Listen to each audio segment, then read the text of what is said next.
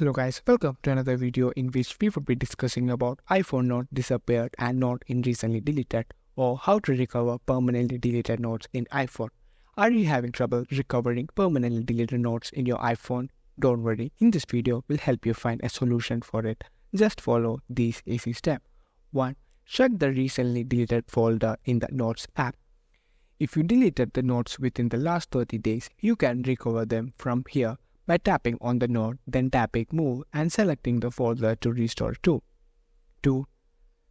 Restore from an iCloud backup. If you have an iCloud backup enabled, you can restore your iPhone to an iCloud backup that contains the deleted note.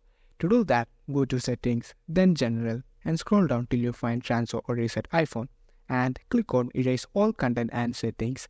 Then tap Restore from iCloud backup and sign in with your Apple ID. Select the backup containing the deleted notes and restore it. 3. Restore from an iTunes backup. If you regularly back up your iPhone to iTunes, the deleted notes may be in the backup itself. 4. As a last resort, use a data recovery tool like iPhone Data Recovery.